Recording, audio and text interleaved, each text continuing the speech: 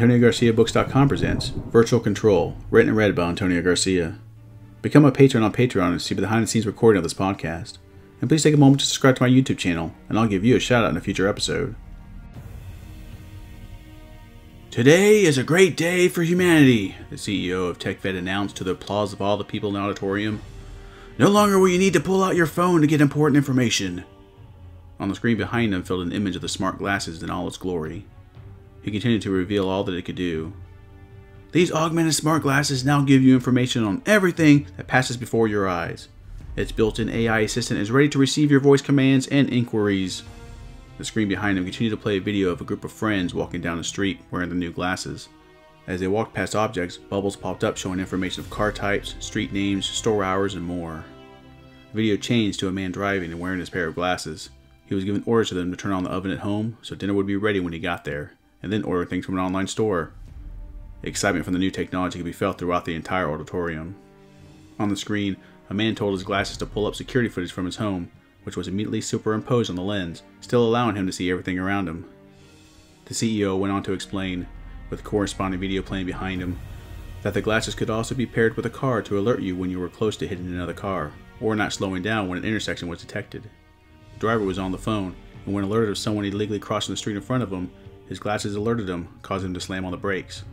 The person, seeing that he almost got hit, quickens their pace to get out of the car's way. Orders for the new smart glasses caused the website to continually crash, but in the end everyone that wanted a pair had one.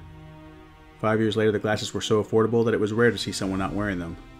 The algorithms were refined to the point that the information provided by the glasses became less intrusive, and rather than potentially cause accidents, crime and accidents actually dropped to all-time lows.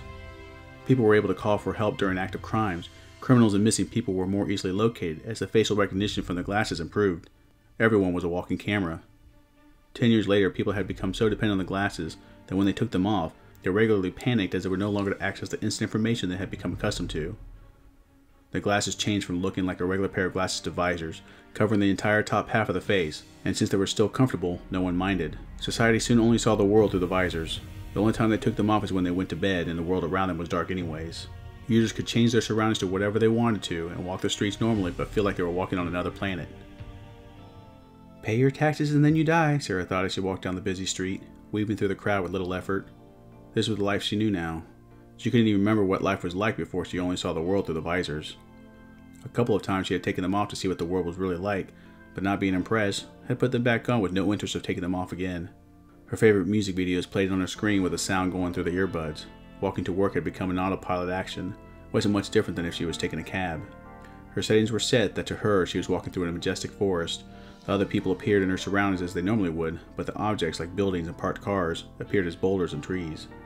It was rare that the visors malfunctioned, and if they did, the company was quick to replace them. TechVet made all its revenue from the information gathered from all the users to sell to other companies to help make their ads more targeted to whom their audience was. Sara couldn't remember a time that her visors malfunctioned, until now. One moment she was walking through a virtual forest with her fellow pedestrians, and the next, the forest vanished, and she was walking on a busy street. Her music even turned off, leaving her to the sounds of cars, people walking, and every other kind of noise she barely paid attention to. All those background sounds came rushing to the forefront. The disorientation was immense. Unable to focus, some people who were unable to avoid a now stationary Sara bumped into her as they passed. To avoid getting knocked around, Sara stepped into the nearest alley. Confusion and fear set in as she realized that she didn't know where she was. It had been a long time since she had seen the real world. Everything she had seen over the last decade was virtual. She had no idea what the world looked like around her. "Come on, you piece of shit," she exclaimed, banging on the visor, hoping it would work again. It flickered back on for a second, but her heart sank when it went offline again. She felt like a blind person and started to feel her way along the wall of the alley, fearing that it would vanish too. She had no idea which way was to work or her home, and since her visor had replaced her phone, she had no way to call for help. People looked at her as if she was a homeless person, and she asked several of them for help. No one wanted to deal with her, and quickly walked away from her each time. Fear arising, she began walking back in the direction she had come, hoping to make it home.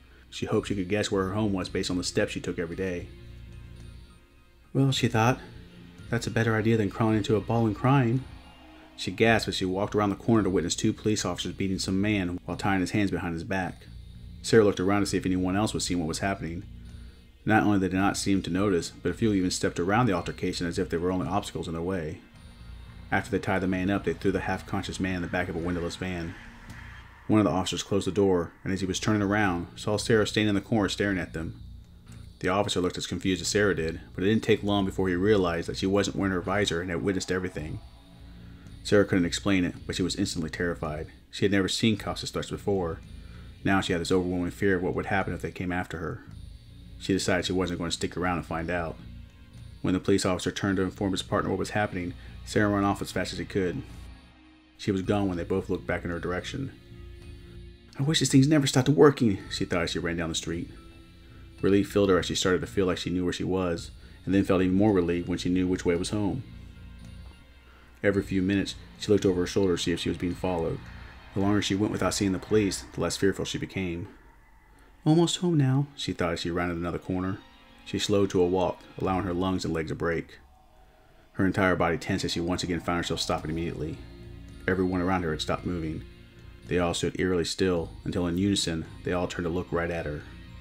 Because of the visors they were wearing, she could only assume they were staring at her since she couldn't see their eyes. Unsure what to do, she could only stare back waiting to see what they were going to do next. To her surprise, they only stood staring at her. None moved towards her. The people casually moved out of the way of the van. Sara couldn't even begin to imagine what they were seeing through their visors. Seeing the police heading straight for her, she ran down the nearest alley out of sheer fear. She had no expectations of escaping, but she feared that if she was captured it wouldn't be good. She just kept thinking back to the man they had beaten and detained earlier, and wondered how often instances like that might have happened without her even knowing. "There's no way I can escape," she frantically thought, turning down another alley. Feeling like she had given all she had, she stopped running and leaned against a wall to catch her breath, waiting for the inevitable arrival of the police. The squelch from the tires announced their arrival, and not able to run any more, she threw her hands up, resigning to her fate. "Get in!" the man said when the van came to a stop and the door slid open. "Hurry!" She didn't need prodding. They clearly weren't the police, and something inside her felt like she could trust them more than everyone else right now. The door slammed shut once she was inside, and they drove off quickly, but not fast enough to stand out. The police arrived to where she had last been seen and began searching the area. They knew she must be still in the alley, or inside a building. No one else had seen her back on the street. "There's no way she could have escaped," one of the officers stated. "Every visor in the city is set to detect her. When she's in someone's view, she should light up like a Christmas tree in any environment they've created for themselves. Fan out! She has to be close." "What's going on?" Sara asked once everyone in the van relaxed. "Welcome to the real world," the man who had guided her into the van started. "Over the years, the real world has been overlaid with fake environments to cover what the real world looks like."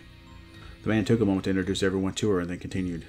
"Years ago, the government saw the benefit of everyone in the world becoming dependent on the visors," he explained. "At first, private companies used them to simply advertise, as they do with every medium out there. But as people became so reliant on the information they received from the visors, and fewer people even took them off, except to sleep, behind closed doors, the government confiscated the technology for themselves. They started by using the visors to locate criminals, since everyone became a camera with facial recognition software.